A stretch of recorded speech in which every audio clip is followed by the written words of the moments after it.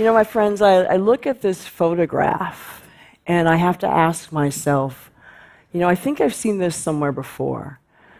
People marching in the street for justice.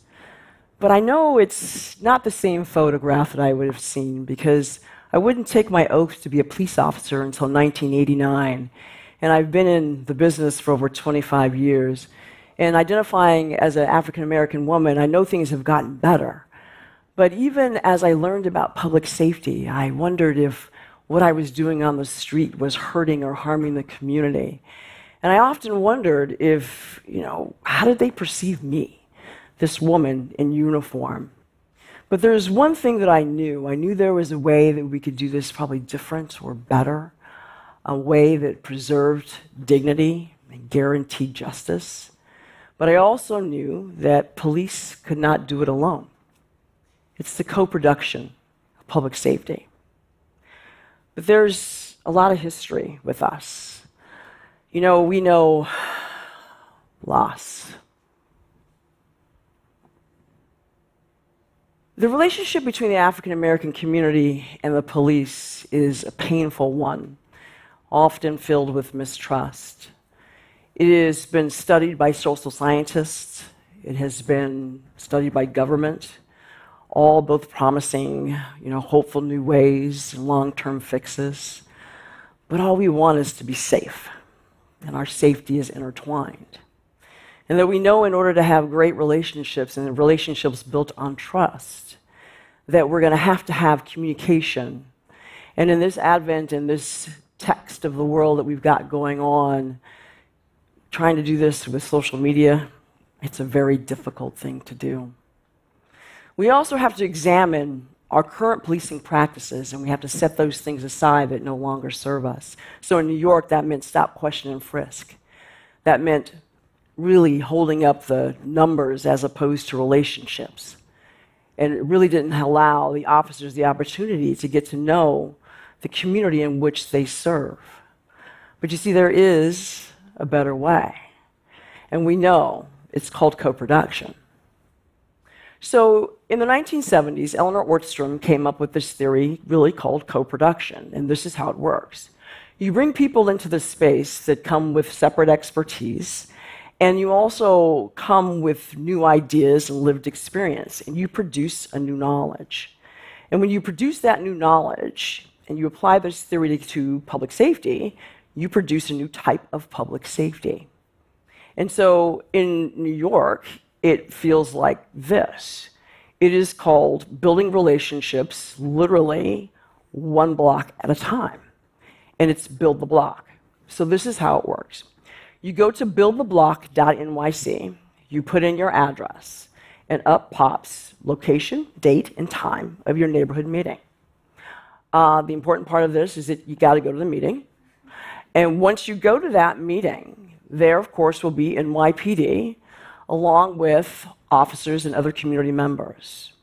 What's important about bringing now the lived experience into this space to produce new knowledge is that we have to have a new way of delivering it.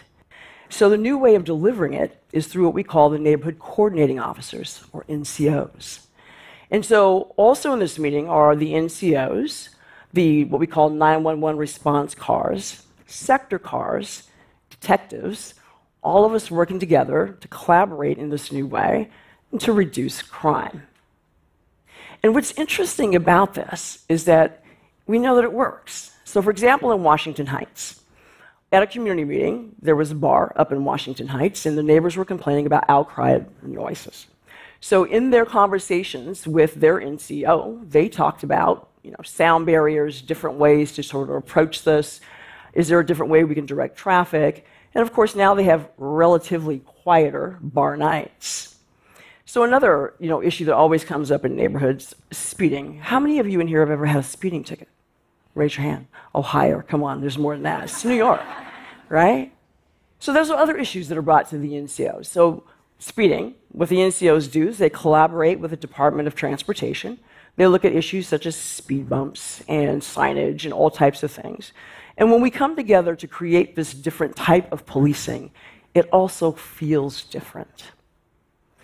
The co-production of public safety also means that officers need to understand the history and the power of their uniforms. They're going to have to set aside old historical narratives that does not serve them well. And that means they have to learn about implicit bias. Implicit biases are shortcuts the brain makes without us really knowing it. They're stereotypes that often influence our decision making. And so you can imagine for police officers who have to make split-second decisions can be a very detrimental decision-making point. That's why the NYPD, along with other departments throughout the United States, are training all other officers in implicit bias. They have to understand that learning about their implicit biases, having good training, tactics, and de-escalation, and understanding how it impacts your decision-making makes us all safer. We also know how officers are treated inside the organization impact how they're going to behave with the community at large. This is critical, especially if you want to have a new way forward. And we know that we have to care for those folks that are on the front line, and they have to recognize their own trauma. And in order to do that, us as leaders have to lift them up and let them know that the narratives of being strong men and women, you can set those aside, and it's okay to say you need help. And we do that by providing peer support, employees assistance, mental health services. We make sure all of those things are in place because without it, it's a critical component to the co-production of public safety. Equally as important is that we also have social issues that are often laid at the feet of law enforcement. So, for example, mental health and education. Historically, we've been pulled into those spaces where we have not necessarily provided public safety, but have enforced long historical legislative racial desegregation.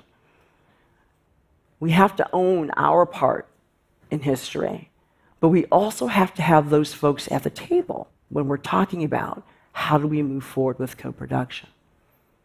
But understanding this, we also have to understand that we need to have voices come to us in a different way. We also have to recognize that the community may not be willing or ready to come to the table to have the conversation. And that's okay. We have to be able to accept that. By acknowledging it, it also means that we care for the community's health and for their resiliency as well.